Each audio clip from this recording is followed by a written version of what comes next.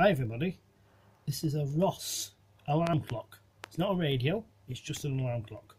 There's a snooze, hour, minute, time, and not on and off. You just shut it up, you set the alarm by doing that, turn it on, and you can snooze it by pressing that. It's a lovely red display. It's quite old, I think it's about 25 years old. It still works very well. These are quite simple, so there's not really much to go wrong.